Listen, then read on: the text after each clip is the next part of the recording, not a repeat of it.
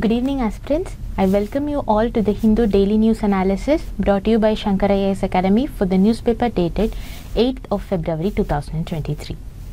Displayed here are the list of articles that we will take up for discussion today. There are 8 articles. We'll begin with the first article discussion.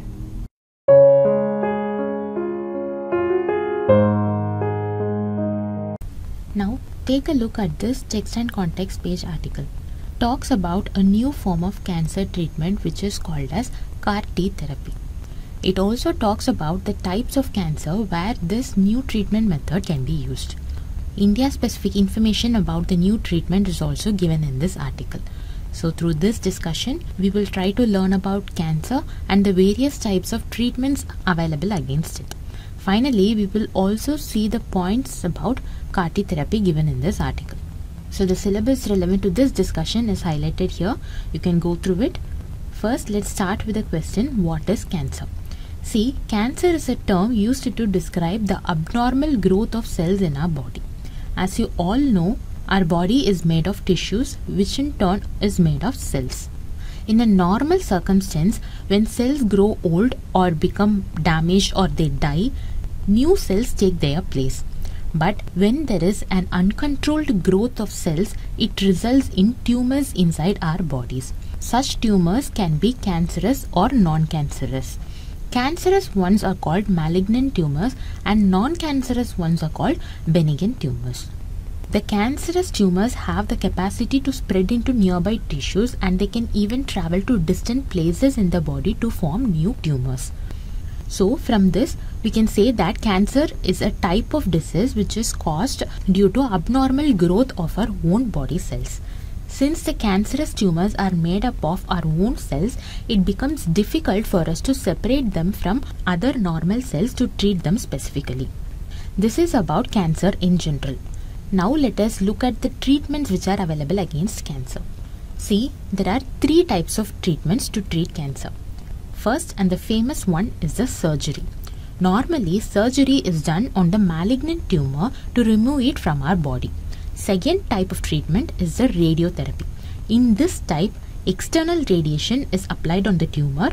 The radiotherapy uses high doses of radiation to kill cancer cells and shrink tumors. This is about the second method. Finally comes the treatment of systemic therapy. This particular treatment involves administering specific medicines which acts only on the tumors. Some of the systemic therapies presently used to treat cancer includes chemotherapy, immunotherapy, etc. Here note that CAR-T therapy, which we are going to see next, is also a type of systemic therapy. This is all about the different types of treatments presently used to treat cancer. Now let us see about the CAR-T therapy. The expansion of CAR-T therapy is chimeric antigen receptor T-cell therapy. Here note that this particular type of systemic cell therapy uses a patient's own T-cells to treat cancer. The main difference between the other forms of systemic therapy and this CAR-T therapy is that other therapies use external mass-produced injectable or oral medication, while CAR-T therapy uses one's own T-cells. See, these T-cells are modified in the laboratory to enable them to find and attack cancerous tumors. These modified cells are then infused back into the patient's bloodstream. As these cells are more specific, they end up directly activating the patient's immune system against cancer. This makes the treatment of CAR-T therapy more clinically effective. This is why they call this the living drug. Now let us see the working of CAR-T therapy. To understand that, we have to first know about the different components of our blood. See, human blood contains 4 components. They are RBC, red blood cells, WBC, white blood cells, platelets and plasma. Each of these components performs specific functions. See, now we are going to see about only white blood cells or the WBC. These WBCs have multiple components present in it. One among them is the T cells. These T cells are the primary component which is used in the CAR-T therapy. Here note that these WBCs present in our blood also contain another important component which is called as the B cells. We will see about them in some other discussion. Now coming back to the working of CAR-T therapy. In CAR-T therapy, the patient's blood is drawn to harvest the T cells. Researchers then modify these harvested T cells in the laboratory so that they are attached with specific proteins on their surface, which are known as the chimeric antigen receptors. These receptors have a special affinity towards the proteins on the surface of tumor cells. This modification in the cellular structure allows CAR-T cells to effectively bind to the malignant tumor and destroy it. So from this, we can say that CAR-T therapy involves 3 step-by-step processes. One is the extraction of T cells from the WBC in the blood.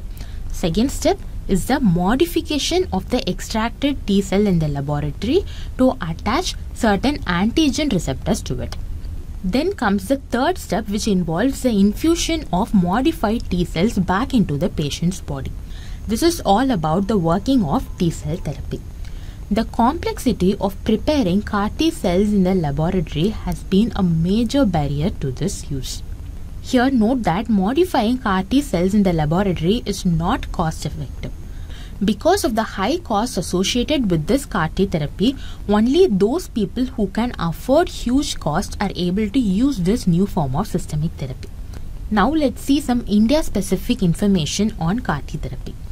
In India, the Department of Biotechnology, which is operating under the Ministry of Science and Technology, has been taking steps to reduce the cost of CAR-T therapy to make it possible for the use of wider population in India. As I already said, the manufacturing complexity is a major reason for the huge cost. In order to promote and support development of cost-effective mode of CAR-T therapy against cancer, Department of Biotechnology and BIRAC together are taking certain measures. Here note that BIRAC stands for Biotechnology Industry Research Assistance Council, which is a not-for-profit Section 8 Schedule B public sector enterprise. This is the primary step taken by the Government of India to make the treatment of CAR-T available to the common masses of our country.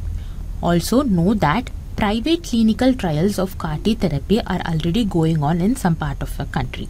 Before ending our discussion, let me give you all a few additional facts about this therapy. See, presently CAR-T therapy is predominantly used as a treatment methodology for 2 types of cancer. The cancer types are leukemia and lymphomas. Here note that CAR-T therapy can also be used in the treatment of other cancers too. But the efficacy of CAR-T therapy treatment in reducing the cancer cells is less for the other types. Now let's see some quick pointers regarding CAR-T cell therapy's side effects. The main side effect associated with CAR-T therapy are cytokine release syndrome and some other neurological symptoms. Here the term cytokine release syndrome refers to the widespread activation of the body's immune system due to CAR-T therapy. Here the term neurological symptoms include severe confusion, seizure and speech impairment. These are all some of the side effects associated with this particular therapy. With this, we have come to the end of this discussion. Through this discussion, we came to know about cancer, the various treatments related to it, and finally we also saw in detail about the CAR-T therapy.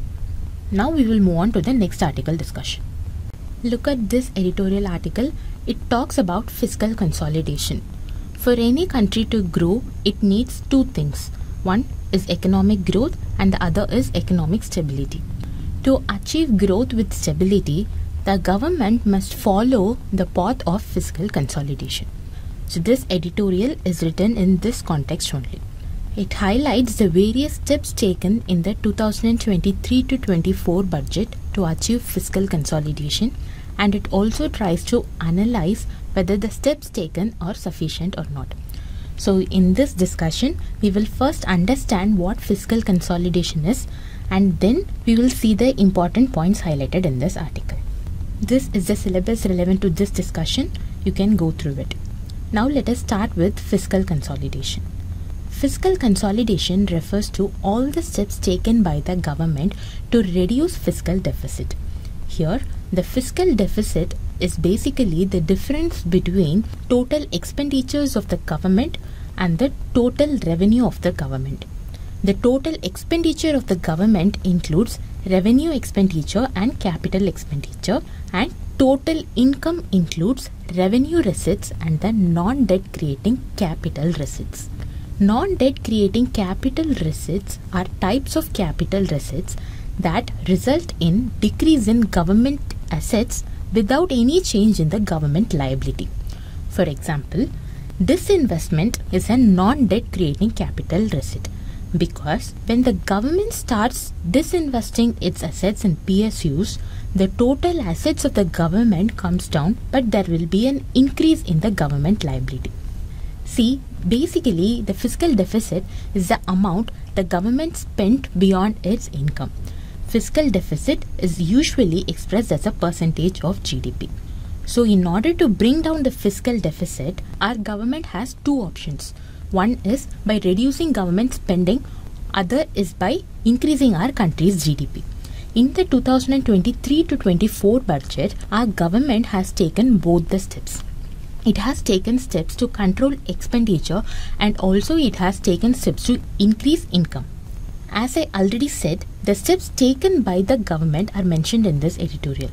But before seeing that, let us understand why fiscal consolidation is very important. Firstly, without fiscal consolidation, the interest burden of the government will increase. Take the 2023-24 budget for example. The total budgeted expenditure is around 45 lakh crores. In that, 20%, that is around 10.7 lakh crore, goes into interest payments. Due to such a huge interest burden, the space available for the government for making important expenditure is getting limited. So by following fiscal consolidation, the government's debt burden can be reduced. This in turn reduces the interest burden of the government. Secondly, without fiscal consolidation, the government will crowd out the private investment. But how? Let me explain. We already saw that fiscal deficit is the amount the government spent beyond its income. So how does the government finance this shortfall? It finances the deficit through market borrowings by issuing government securities and treasury bills. The amount of finance that is available in the economy is limited. According to the article, the total investable resources available in the economy includes two things. One is the financial savings of the household sector, and two, the net foreign capital inflows. At present, these two add up to 10.5% of GDP, which is the total investable resources available in the economy. But if you can remember, the budgeted fiscal deficit for the year 2023-24 is 5.9% of the GDP. In addition to this, 2023-24 budget enhanced the fiscal deficit limit for state governments to 3.5% of their gross state domestic product.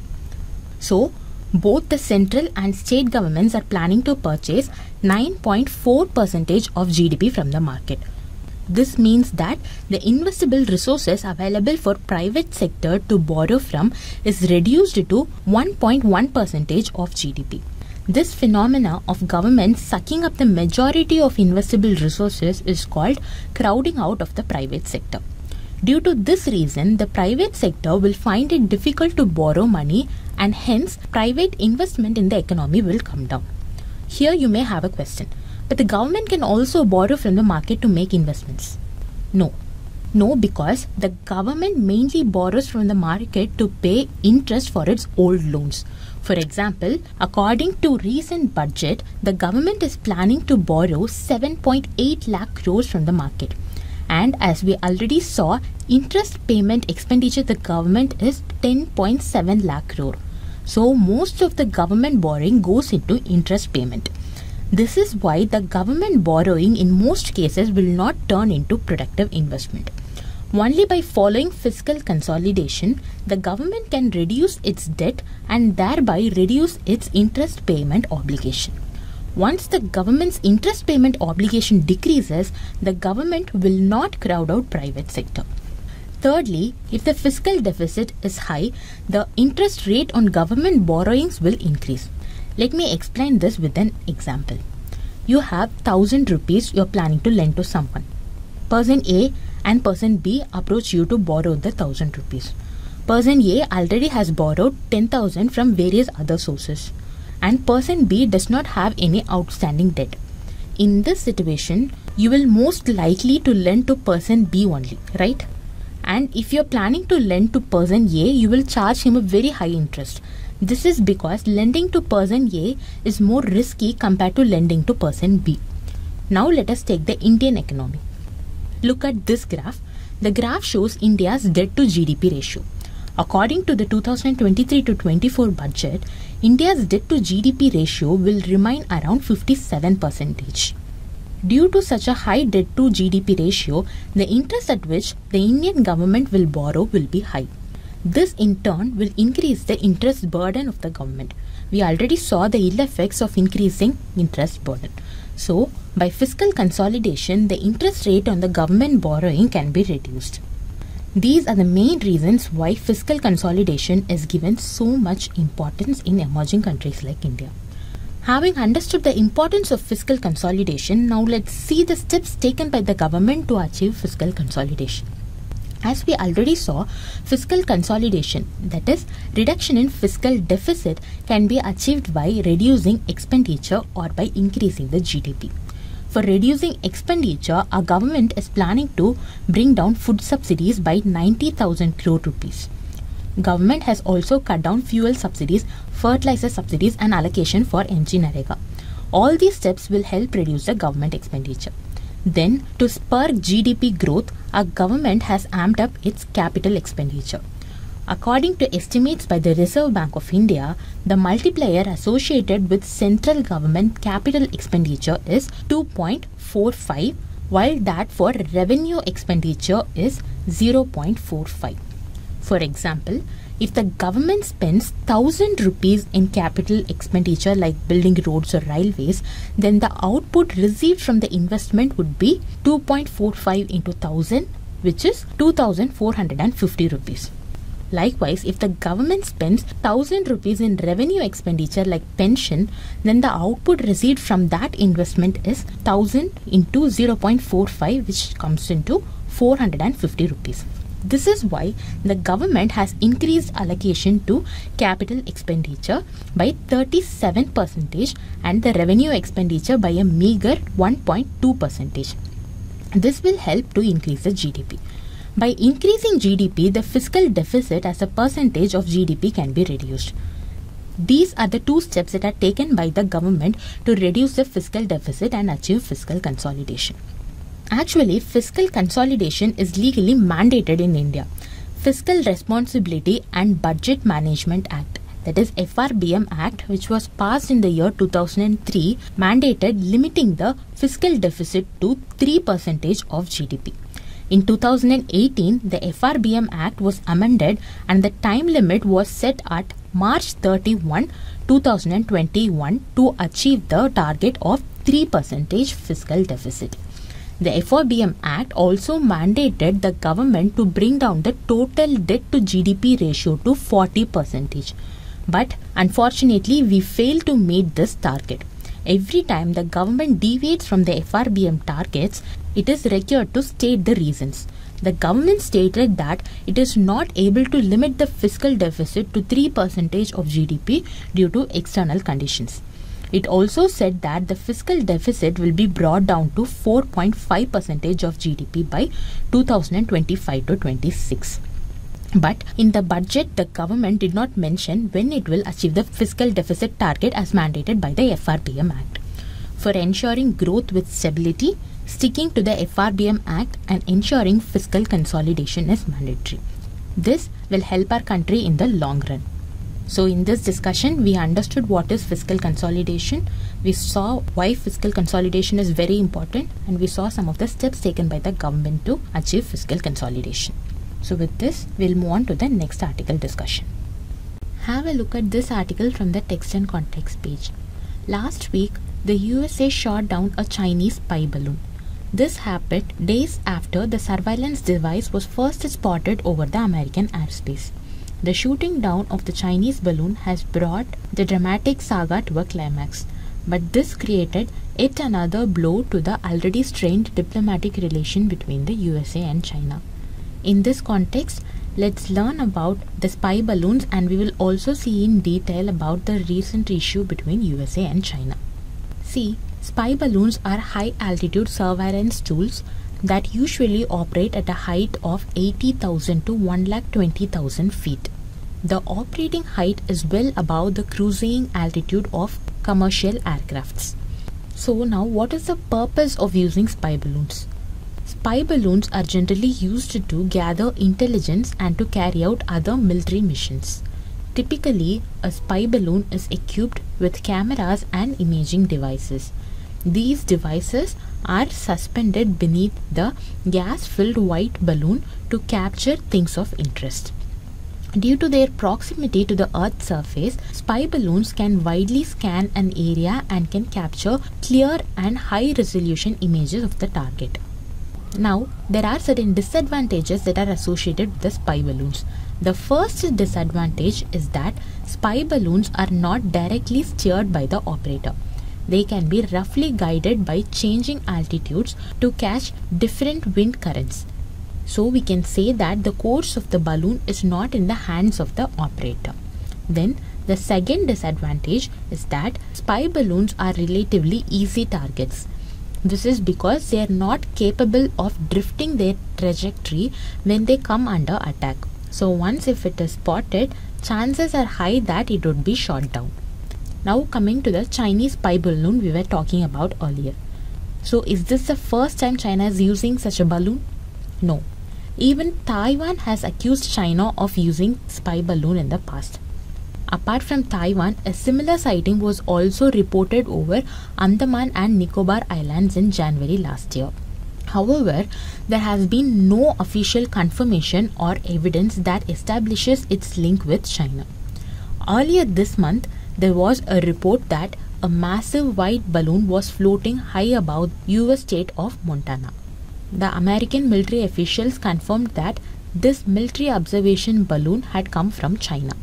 The balloon entered the Aleutian Islands on January 28. Know that most of the Aleutian Islands belong to the USA state of Alaska, but some parts belong to Russia. After the course over the Aleutian Islands, the balloon subsequently moved over land across Alaska and then moved to the Canadian airspace. After this, the balloon shifted back into the US over the Idaho state. After the confirmation by military officials, US President Joe Biden was briefed on the matter and the US military considered shooting down the balloon.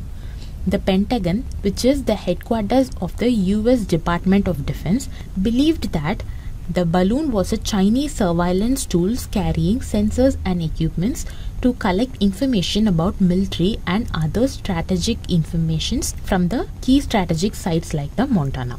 Know that Montana is the home to one of the 3 nuclear missile silo fields of the US. As the news of the spy balloon caused a sensation, the Chinese Foreign Ministry acknowledged that the balloon was from China, but it rejected any claims of spying. China insisted that the balloon was a civilian airship used mainly for meteorological research and it went off course due to winds. China also expressed regret over the incident and insisted that it respects the sovereignty of other countries. Now, can the balloon be simply shot down? No. Steps should be taken to protect any information outflow firstly. Then, these balloons are not very small balloons. US channels reported that the balloon was of the size of 3 school buses. So before shooting down the balloon, the US officials took steps to protect against the balloon's collection of sensitive information. Then, NASA assessed the debris field based on the trajectory of the balloon. The USA has deployed multiple fighters and refueling and tanker aircrafts. But it was an F-22 Raptor fighter jet that took down the balloon by firing a short-range AIM-9X sidewinder missile. As per reports, debris was spread across 11 km with most landing in the shallow water. After the completion of the mission, US informed China of its action. The downing of the balloon by the missile drew a strong reaction from China. China insisted that the flyover was an accident and criticized the US for an obvious overreaction. The Chinese Foreign Ministry in its statement said the shoot down of the balloon has seriously impacted and damaged relations between the two countries. So this is the news for now. We have to wait and see for any future updates on the issue. So this is with respect to this news article discussion. Now we will move on to the next article discussion. See this news article. It presents various data about the increase in the number of eligible voters in India. It also provides some data about the voters' turnout. In this discussion, we will see the important points mentioned in this article in detail. Look at this graph. The graph shows two pieces of data. It shows the increase in the number of registered electors over the years, and it also shows the voter turnout over the years. India witnessed a four-fold increase in the number of electors since 1962. In the 1960s, the number of voters was around 21.63 crore, and this has increased to 94.5 crore this year. Among the world nations, India has the largest number of electors. India's voter base exceeds the combined numbers of US, Indonesia, Brazil, Russia, Pakistan and Japan. You can see the voter base of different countries in this graph. In the case of India, while the number of electors increased significantly, the voter turnout has not changed much. The voter turnout in the recent election reached 65%, but 35% of the electors, that is around 30 crore electors, are not participating in the election. Interestingly, of the 30 crore non-participants, majority people belong to people from urban areas, young voters and migrants. Look at this table. The table shows the 3 parliamentary seats from various states that recorded the lowest voter turnout. If you notice carefully, in almost all the states, the voter turnout was very low, mainly in the urban areas. See, in Telangana, it's Hyderabad, in Tamil Nadu, Chennai, in Karnataka, Bangalore, in Kerala, Thiruvananthapuram. These are the main capital cities of these states. This shows the apathy of the urban voters towards the election process. Now, what can be done to increase the voter turnout? The Election Commission from its part has launched the SWEEP program, which stands for Systematic Voters Education and Electoral Participation Program. The main aim of this program is to spread voter awareness and promote voter literacy in India. Increase in voter literacy will slowly increase the voter turnout. Secondly, to address the issue of migrants missing out on election process, the Election Commission of India has developed the prototype for a multi-constituency remote electronic voting machine. So these remote electronic voting machines can handle multiple constituencies from a single remote polling booth. This will enable remote voting by migrant voters. Thirdly, to increase the youth voter participation, voter education programs can be taken up. This will motivate the youth to vote in elections. Finally, model polling booths can also be developed to increase the accessibility of old-age people and Divyangs. All these steps can be taken for increasing the voters' participation in election. So in this news article discussion, we saw who are the missing voters, and we also saw steps to increase the voter turnout in India. With these points in mind, we will move on to the next article discussion. Take a look at this article. It reports about the recent earthquakes which took place in Turkey and Syria. According to the article, these earthquakes have resulted in the death of 6,000 persons across both the countries. Turkish president said that nearly 13 million of the country's 85 million were affected in some way and declared a state of emergency in 10 provinces in order to manage the response. This is the crux of the article given here. In this context, let's learn about the science behind earthquakes. See, the Earth's crust is a rocky layer of varying thickness. The crust does not occur as a single piece, but rather it consists of multiple portions called plates of varying sizes. These plates are in continual motion. So during their movement, they brush past one another, or a plate goes under another due to collision. So when these plates contact each other, stress arises, thereby releasing energy, and this causes disturbances in the Earth's crust. It is this disturbance that shows up as an earthquake on the surface of the Earth. The release of energy during an earthquake occurs along a fault. See, a fault is a sharp break in the crustal rocks. Usually, rocks along a fault tend to move in opposite directions. As the overlying rock strata presses them, the friction locks them together. But their tendency to move apart at some point of time overcomes the friction. As a result, the blocks get deformed and eventually they slide past one another abruptly. This causes a release of energy whose waves travel in all directions. Remember, the point of rupture or the point where the energy is released is called the focus of an earthquake. This focus can be located near or deep below the surface. And the point on the surface directly above the focus is termed as the epicenter of the earthquake. Now let us learn about the vibrations caused by these earthquakes. As we saw earlier, the fault rupture generates vibration, and these vibrations are called as seismic waves, meaning shock or earthquake waves. Now these waves radiate from the focus or the point of rupture in all directions at various frequencies and velocities. Usually these vibrations travel outwards from the epicenter as seismic waves. Remember, these waves are basically of two types. They are body waves and surface waves. Body waves are generated due to the release of energy at the focus, and they move in all directions traveling through the body of the Earth. Hence, they are called as body waves. Note that these body waves are of two types. They are called as P waves and S waves. P waves or the primary waves are those that move faster and are first to arrive at the surface. They are similar to sound waves and they can travel through gaseous, liquid and even solid materials. Coming to the S waves or the secondary waves, they arrive at the surface with some time lag.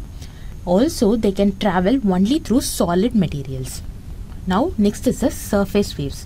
See, the body waves interact with the surface rocks and generate new set of waves called as the surface waves. These waves move along the surface and are more destructive. As they cause displacement of rocks, it leads to the collapse of structures. Now coming to the measurements of earthquake. See, an earthquake is measured with a machine called as seismograph. Generally, the earthquakes are measured based on the magnitude or intensity of the shock. The magnitude of the earthquake is measured on the Richter scale. Based on its estimation, an earthquake with a magnitude of 6 or higher is considered very strong and 7 is classified as a major earthquake. Richter scale starts from 1 and ends with 10. Here you should also know about the Mercalli scale. This scale is also used to calculate the earthquake's intensity. It expresses the intensity of earthquake effect on people, structure and earth's surface. And the range of this intensity scale is from 1 to 12. The major difference between the Richter scale and Mercalli scale is that Richter scale measures the magnitude of the earthquake, while the Mercalli scale measures the intensity of the earthquake.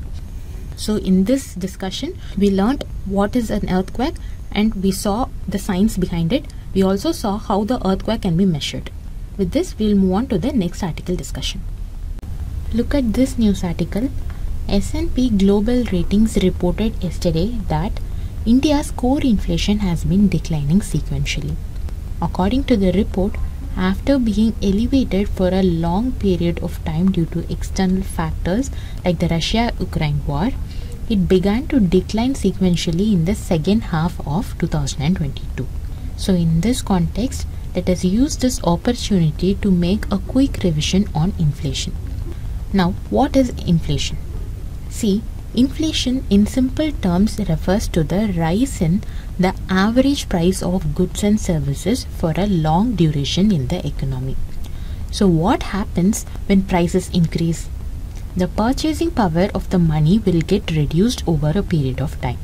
For example, I used to buy 2 cotton candies for ₹10. But due to inflation, I have to spend ₹20 to buy the same 2 candies. because here the value of the cotton candies have increased due to high demand or any other factor that led to inflation.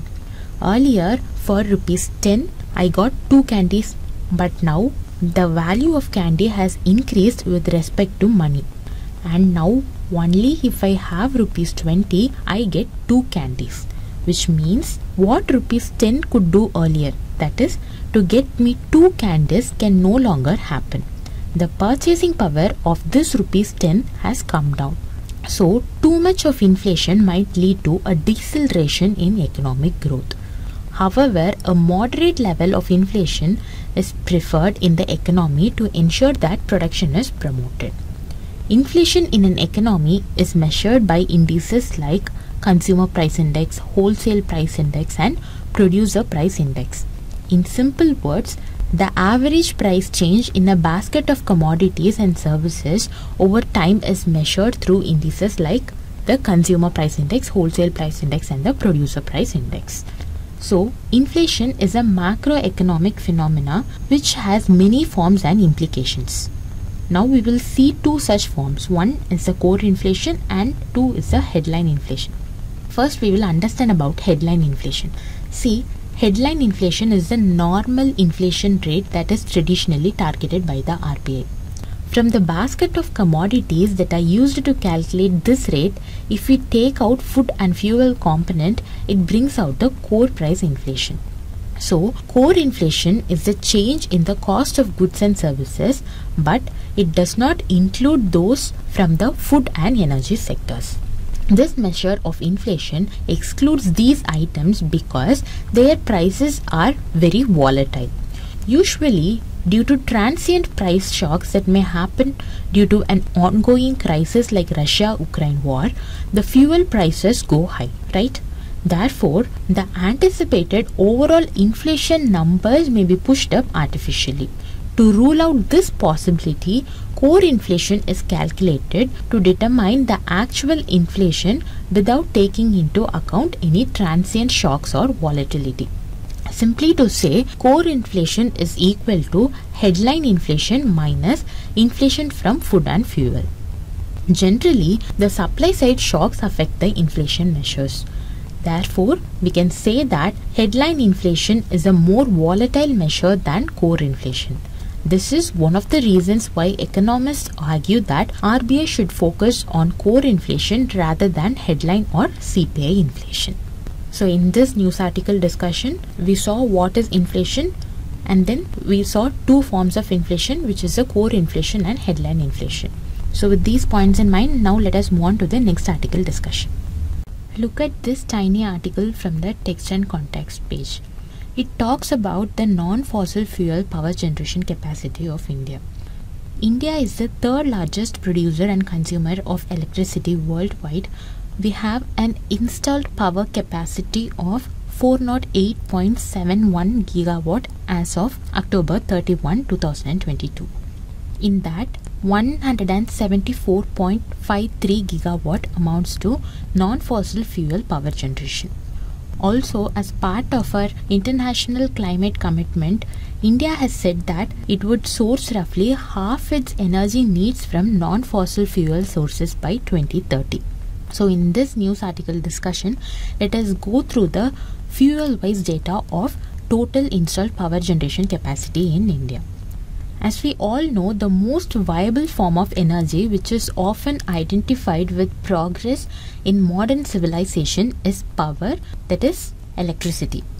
It is a critical component of our infrastructure that determines the economic development of a country. The growth rate of demand for power is generally higher than the growth rate of GDP. Studies points out that in order to have a 8% GDP growth per annum, power supply needs to grow by around 12% annually. In India, we generate both fossil fuel and non-fossil fuel based power. See, this is our energy mix as of now. Here we see large share comes from the fossil fuels, especially coal. As of 31st December 2022, coal accounts for approximately 50% of power generation in India. This is followed by gas, which contributes 6.1%, lignite, which contributes 1.6%, and diesel, which contributes 0.1%. I hope you all know about lignite.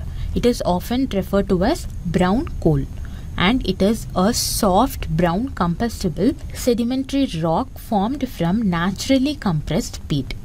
Although it can be consumed for household heating and some industrial purposes, it is mostly used for electricity generation. So totally 57.5% of power generation comes from burning fossil fuels. And the remaining 42.5% of power generation comes from non-fossil fuels. Among them, wind, solar, and other renewable energy contributes highest percentage of 29.5%. Solar power alone contributes to 15.1%, hydropower to 11.4%, wind power contributes 10.2%, BM power, otherwise called as the biomass power, and cogen contributes to 2.5%.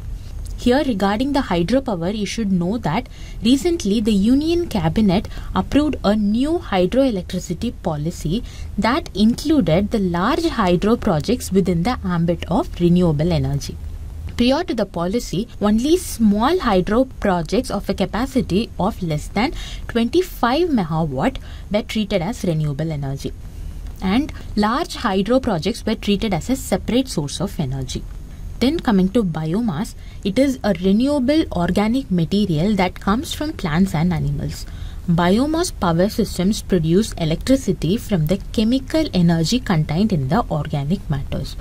On the other hand, cogen or cogeneration is a combination of heating plant and power generator in one plant.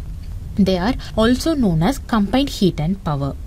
It is basically the use of a heat engine or power station to generate electricity and useful heat at the same time.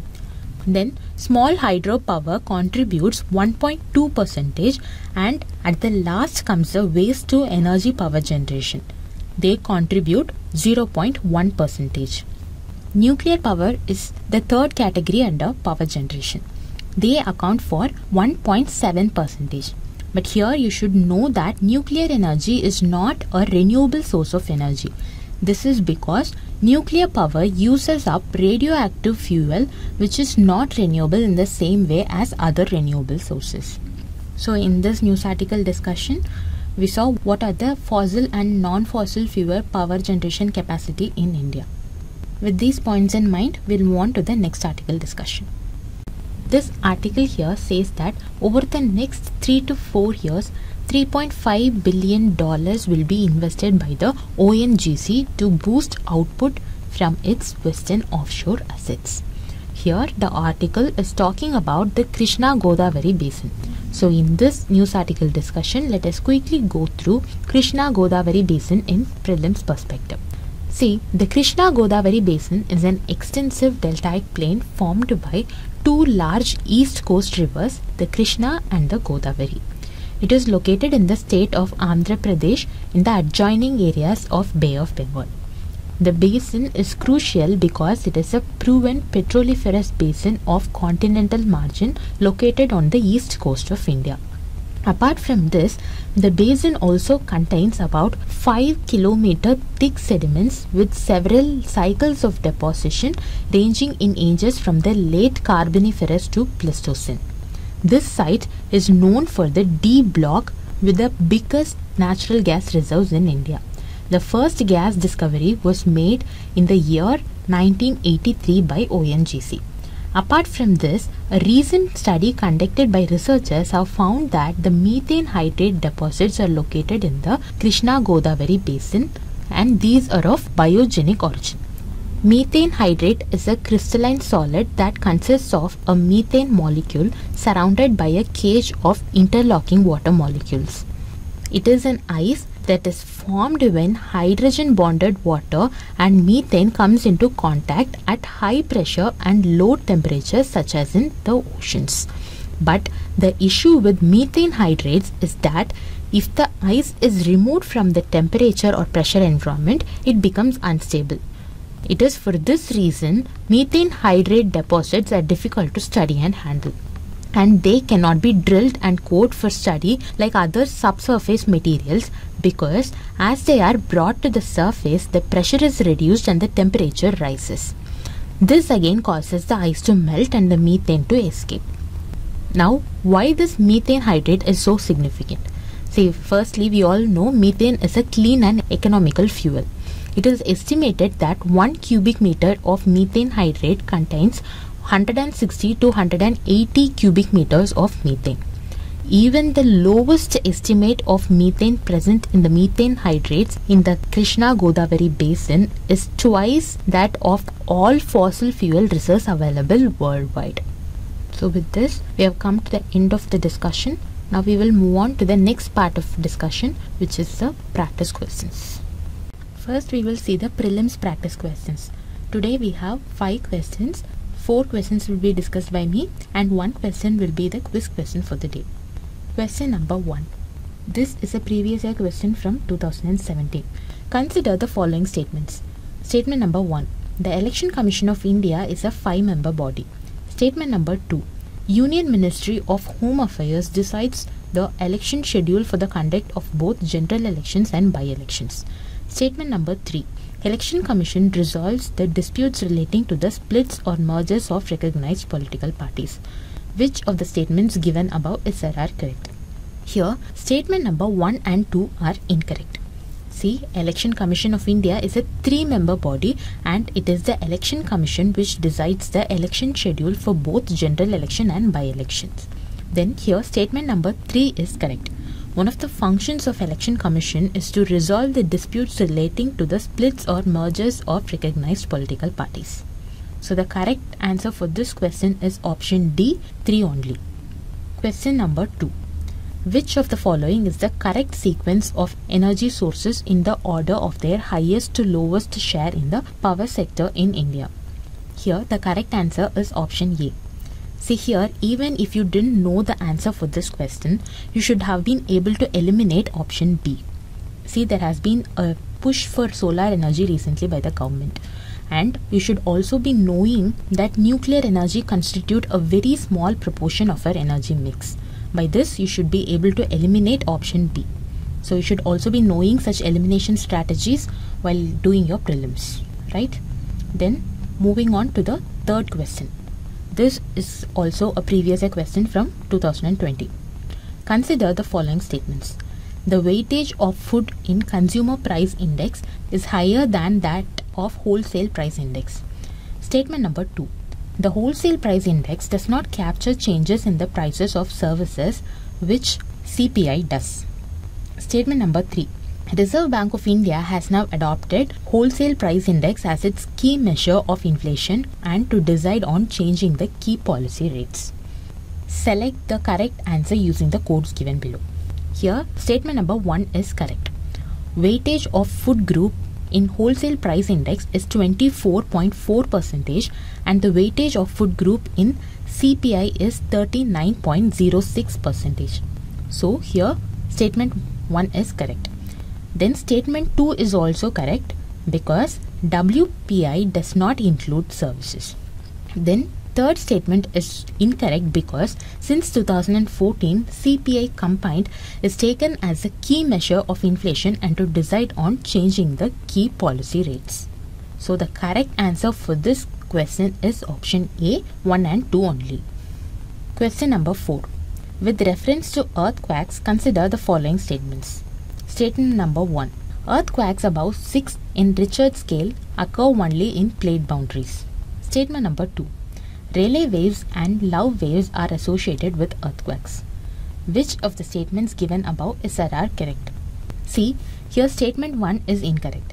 The famous Bhuj earthquakes which shook Gujarat in the year 2001 was an earthquake of magnitude 7.6. Here you should note that this earthquake occurred inside a plate boundary. There are numerous earthquakes which have occurred like this inside the plate boundaries all across the world. Also, this type of earthquakes is called as interplate earthquakes. Here statement number 2 is correct. Rayleigh waves and love waves are associated with earthquakes. So the correct answer for this question is option B, 2 only. Question number 5. This is a quiz question for the day. I guess you should be able to answer this question very easily. Read the question carefully and post the answers in the comment box below. These are the mains questions for your practice. Interested aspirants can write the answer and post it in the comment box below. If you have found a video to be useful, like the video, share it with your friends, subscribe to the channel. Happy learning.